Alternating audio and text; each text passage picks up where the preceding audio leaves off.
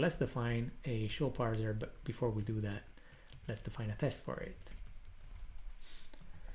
So our show parser is pretty straightforward. It will just work when the keyword show appears, and it will return an object of type show. So let's define a show parser and just say parse string and return just the show character. Okay, as far we have what we were hoping for. So we are parsing the show string, but also we want to transform this into a particular data type representing the command, because that's going to be very valuable when the time comes to actually interpret the commands given by the user. So if we transform this into we don't even need to read the captured string, we can just return show.new. And there you go. We have an instance of type show, which is exactly what we wanted.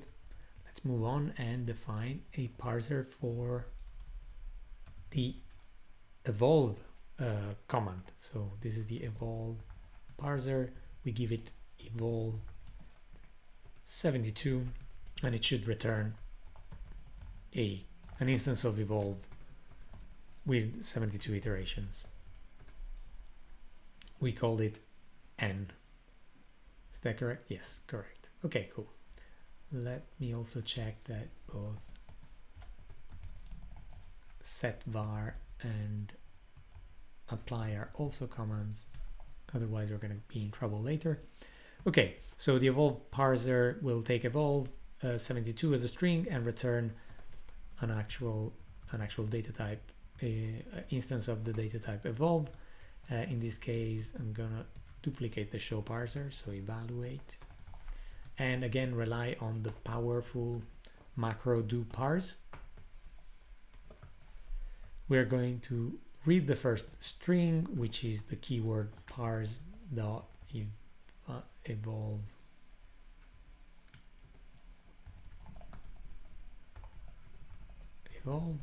And this is just a keyword, and then we'll have, and you can see I'm actually discarding the value, because if the parser makes it to the next stage, it means that the first word was indeed the keyword evolve. And then we'll have a bunch of white spaces. We don't care how many, but definitely at least one.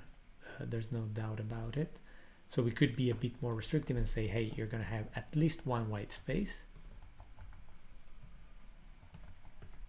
And then we know that WS, as we defined it, takes optional spaces. This will make sure that people don't write something like evolve 72 all one word and that parses correctly, because we're not keen in encouraging this practice, I guess, as language creators, right? So we then go on and capture the number of iterations. So n will be parse.int, and finally we'll return parse.constant and say give me evolve.new and then the number of iterations. And sorry, my bad, this is evolve rather than evaluate. Evolve. Okay, good, success. Let's move on. SetVar is the next step. So let me copy paste this test. We have setVar parser, and this is where things get a bit more tricky and interesting, right? So we have the name of a variable like a or a1, and then a pattern, no quotes, just the pattern. And this should turn into a var, what was its name? A setVar object with the name a1 and with the pattern that we entered.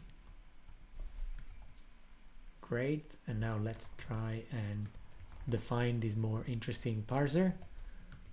And to parse again, because we have a sequence of things that we want to turn into a data type. And in this case, we'll read the name of the variable. Luckily, we have defined an auxiliary method to do so, which is var parser. So we'll capture the name of the variable thanks to var parser. We'll then capture the column which we want to discard, and let's say we're not going to be permissive of any white space. So in this case, we'll just say parse.char colon, and maybe we can even force the space following the column. So we can say string colon space, up to you. Then we have a number of white spaces and then the actual pattern. So pattern, and again we have a nice and easy pattern parser defined up there, so we can do pattern parser that will capture the pattern. And now you can see how even something that we thought might be a bit complicated, like parsing a fairly complex composed expression like a colon and then a pattern, becomes fairly straightforward, right? And this becomes a set var object where the name is name and the pattern is pattern. Let's try and compile this. As easy as this, we are good to go to the next step. So pretty impressive, right? I'll give you a couple of seconds to just realize how amazing this is. Okay, we have one more parser to define before combining every single parser together, and that's the apply parser. So the apply parser takes a string like where we have some coordinates like 1, 22, and then left arrow, and then the actual pattern. And we want two of these. One will be the one where we just have the pattern itself, and then we want another one where we have a variable name, for example a1 or a2, it doesn't matter. And this is an apply function, apply object, where the coordinates are the same. I can change them to make things a bit more interesting, and then there's a nice pattern or the name of a variable. Okay, let's see how we can implement apply parser. Apply parser, and again we're going to rely on the powerful do parse. The first thing we want to capture is a set of coordinates. This is easy for us because we've already defined the coord parser up there, so that's the easy part. And we know that there's some flexibility, so if there's a random number of spaces between the two coordinates, nothing should break. Once we have collected the coordinate, we want to actually capture and discard the space and then left arrow. So in this case, we'll assume there's a white space first, optional, and then an actual parse.string where we have the left arrow, and we can either force the user to add a space or not. We can make it optional to again give a bit more flexibility. And after the left arrow, we're going to have what? So after the left arrow, we're going to have either a variable name or a pattern. How do we capture that? I'm going to say var or pattern and say this is either a var parser or a pattern parser. And finally, we'll return everything into this constant, which is apply dot new, and then the coordinates and the var or pattern. Okay, I'm gonna be building now. We might see some errors, but don't get discouraged because we're really close to getting this running properly. Now, when we try and run this, we get a compilation error complaining about the fact that combining with an OR a parser of var name with a parser of pattern is not supported, and that's perfectly fine, and actually is a good limitation to have. The idea is that we'll always make sure that we want to only combine parsers where the underlying type, so the type that gets generated when we actually parse some input, are compatible between each other, or in some sense belong to the same data type hierarchy, if you wish. So what we need to do to make this work is to change the types of both the var parser and the pattern parser to be exactly the same. Because we so the easiest way to do that is to go up on the var parser and pattern parser and say, do return, for example, var name, but return it in a way where the compiler recognizes this as either a var name or a pattern, which doesn't break any of our assumptions. It just says whenever you parse, don't be overly precise at compile time on what type of object you're going to get back. This way, both the var parser and the pattern parser are actually parsers of type var name or pattern. So if we run this again, there's a concern that set var is not defined to understand name as either a pattern or a var name, and that's totally okay. We're back here. So yeah, there's some more changes we need to do. If we go back to the var parser, when we run var parser, as we said,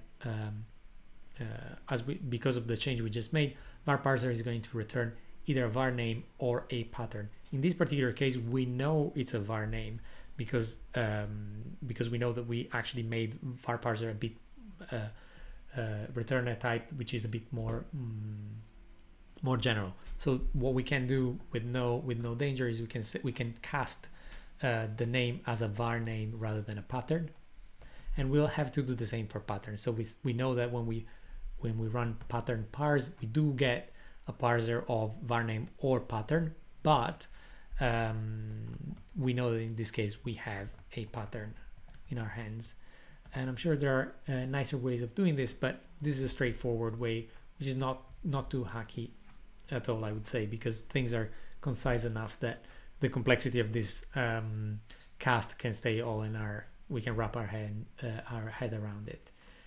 So we can now parse both the apply methods properly. You can see in one case we have the pattern, and in the other one we have a var name, which is great. There's only one step left for us to take care of, and it's the one where we actually define an IGOL parser, interactive Game of Life parser. The IGOL parser is just a combination of all the parsers we've defined so far in the command parser level. So to make things more explicit, this will be either a show parser or an evolve parser or a set var parser or an apply parser. You can imagine this as being applied in a cascading fashion, where the parser will try to parse an expression as a show command. If it fails, then it will try to parse it as an evolve, and so on and so forth up to apply. And if none of the parser manage to actually generate a common data type, then the parsing will have failed. So we'll probably run into the same issue we saw a few seconds ago about the fact that we're trying to OR on parsers of different types, but let's see that with our eyes before we start worrying about it. So if I do IGOL parser, now the IGOL parser should be able to understand all the expressions we defined here. So I could actually go one step further and say, take all of these expressions and let's turn each one of these into an IGOL parser. Let me see the best way of doing that. Probably this. Okay, if I do IGOL parser. There we go. So if I try and run this, we're going to get some complaint because we're trying to combine a parser of show with a parser of evolve. So the strategy here is to go up and say, well, each one of these data classes are inheriting from command. So the compiler will be okay with us marking this new show, for example, as a command. We're just going one level up in the type hierarchy. We'll do the same for evolve, and we'll do the same for set bar, and again for apply. Now each one of these parser actually is a parser of command. There we go. This is really it. We've defined an IGOL parser that does the job for us. The very last thing I'm going to be doing is I'm going to be trying to plug this parser into the REPL we built on the previous session. In order to do that, I'll go back to our REPL. There we go. Build your own interactive DSL and then require the lib/parser. And now the functions we defined in the parser are now visible. So what we can do is call igol underscore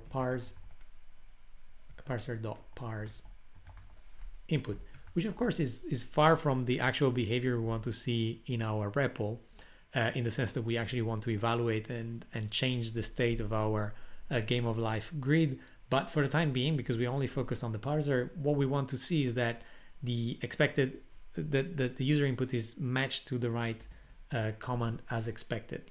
So if I try and run this now, and I clear the screen, of course we have some errors because the empty string is not understood by a parser. And then I try to say a2 : .star ... and the parser interprets that as setting a variable to a particular pattern. Or I can try something like show, and that's fine, also generates a show object. And I can try evolve 42 times. That gets translated into an evolve object with the number of iterations set to 42. Finally, I can try to set something, right? So we can use some coordinate like 0, 2, and then arrow, and say I want this particular pattern to be applied from 0, 2 to the right, and that's also working fine. You can see the number of stars is the same in the pattern, returning the object, which means we are doing the right thing. And I'll try again with 45, and then some spaces because I fell asleep while typing, and then try to assign this to a variable. Now, mind that it doesn't matter that the variable we are assigning here exists, because we're not evaluating the expression, we're just parsing it. So if I type S1, which you've never defined before, we're just going to be returning apply on 45.1, the pattern that is stored on var name S1. It's going to be up to the interpreter to actually let the user know that such a variable has not been defined before, and so they have to go and fix the expression they passed to the REPL. This is really it. So I hope you enjoyed the show. Let me know what your thoughts are about parser-combinators. Make sure I provide a comprehensive set of references so you can go and do a deep dive into some of the topics we only briefly touched on. In the meantime, thanks for watching, and see you in a week time, I think.